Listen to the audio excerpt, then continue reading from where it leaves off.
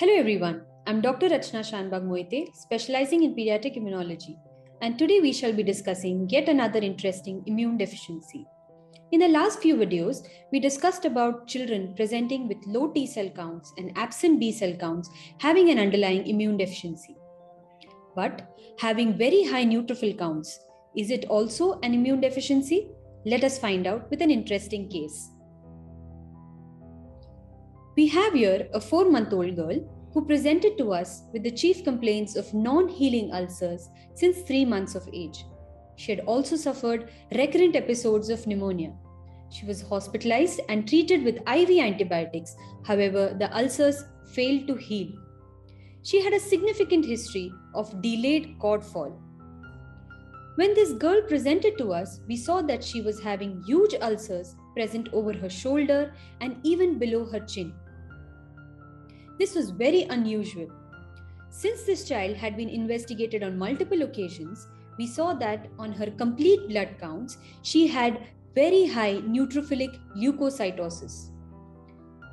Now one would think that any child presenting with infections and ulcers can have neutrophilic leukocytosis. You're right, but if you have a closer look, you will see that the counts are very high as 82,500, and they're predominantly neutrophilic. Whenever we come across children who present to us with such high neutrophilic counts, we must think of an underlying immune deficiency. Hence, we performed a basic immunology screen. However, the immunoglobulin profile and the lymphocyte subsets were all within the normal limits. So now, we have a girl who has presented to us with history of recurrent ulcers, history of delayed cord fall, and also very high neutrophilic leukocytosis. We did an CD18 expression assay. What is CD18? It is the expression of adhesion molecules present on neutrophils. And in this child, the expression of CD18 was absent. This confirmed the diagnosis of neutrophil adhesion defect.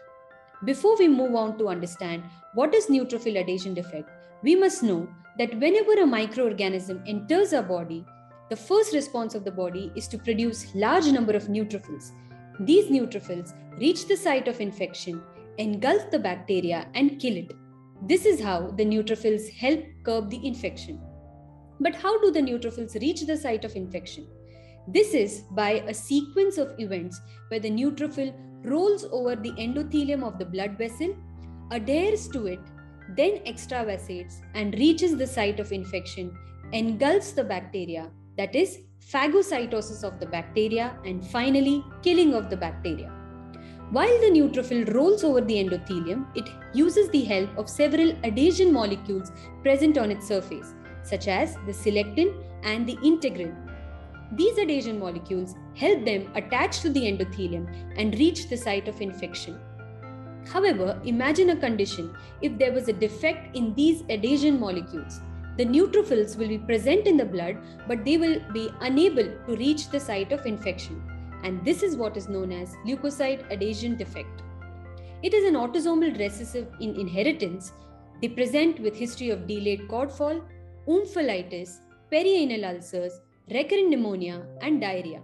There is no pus formation as neutrophils are unable to reach the site of infection. They often present with very high neutrophilic leukocytosis. And these children need to be treated with antimicrobial prophylaxis, and if they undergo a bone marrow transplant, we are able to cure these children. So the message here is that any child presenting with very high neutrophil counts, one must think of a phagocytic defect. In phagocytic defects, they often present with non-healing ulcers, recurrent infections, and they have history of delayed cord fall. In such conditions, one must think of a phagocytic defect such as the Leucocyte Adhesion Defect. Hope this video was helpful, and for more videos on immune deficiency, kindly subscribe to my channel.